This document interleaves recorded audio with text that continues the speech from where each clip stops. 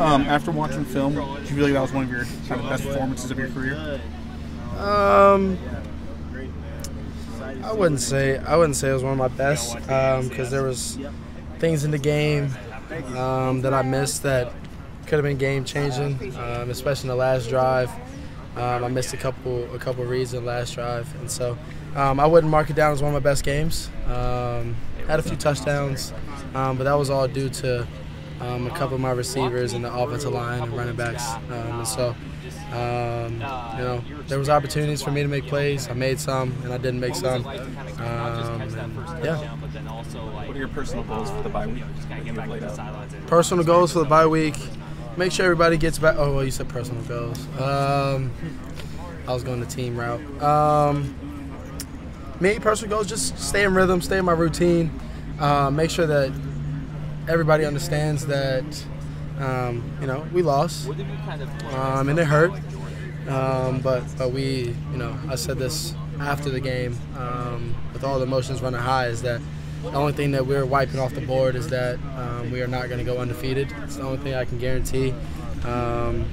So we're focused on right now this bye week. We haven't been focused on the next team we're going to play yet. We've been focused on making sure we nail down all the consistent things that we need to be better at. Yeah. How do you feel you've done this year, kind of balancing scrambling, staying in the pocket, getting out, looking downfield, or taking off? I think I've done pretty well. I think I did better than last year. I wanted to be one of the best quarterbacks overall, and the thing is, I have an ability that I can, get out of things with either some strength or some elusiveness or some speed or anything like that. So me and Coach Riley talk about it all the time. Is don't worry about what everybody else thinks. Go out there, play ball. You're a great quarterback. You're a great runner, great athlete, great leader, anything like that. So it's a weapon in both ends, throwing the ball and also using my legs. So Coach Riley, he has told me to use both.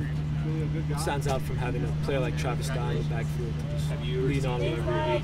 Anything? Yeah, Travis is awesome. I love having Travis next to me in the backfield. He's smart. He might not be the biggest guy, but he has one of the biggest hearts. He doesn't care who's coming at him. If a linebacker's coming down the A gap, he's coming full head of steam. Travis is going to do his best and probably knock him on his tail. So I believe in Trav when he has the ball in his hands. I believe in Trav when he doesn't have the ball in his hands. And that says a lot about him. You guys have used play action on almost 50% of your pass attempts so far this year.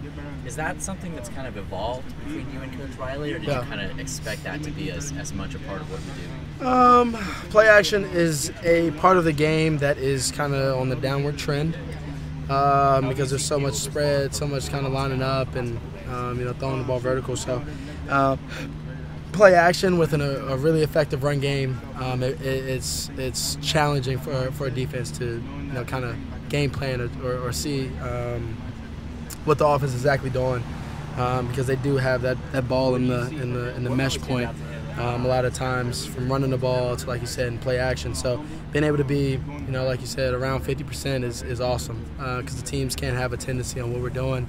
We're able to hand the ball off and go get 7 or more. And we're able to drop back with a play action and throw the ball down the field and check it down sometimes. So it's awesome. I love play action. It's a tool that is, it makes it a little bit easier sometimes. So teams can't just drop back and keep all eyes on me or line up and bring everybody. And so it creates matchups, and that's what you want.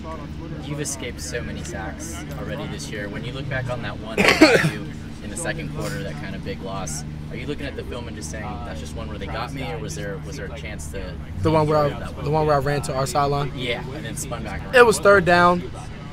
We were going to punt anyways if we didn't get it, and I only went back probably 10 yards or so, 10, 15 yards, and so it really wasn't that huge. Third downs, it's time to make a play. That's all I was doing. Trying to give us the best shot to go get the first down. And I knew that we were going to punt if we didn't get close enough. And so just tried to make a play and did, and we punted the ball and went on from there. See one more? Do you have any plans for your Saturday off? My Saturday off, I'm gonna rest. I'm gonna play a little video games, and I think I'll probably go to Universal Horror Nights, which will be fun with a couple of my teammates. So can't wait. Caleb, when did you start wearing your mouthpiece, kind of the way you hold it? I really don't know. It's a habit. I've been told to put my mouthpiece in my mouth by my mom.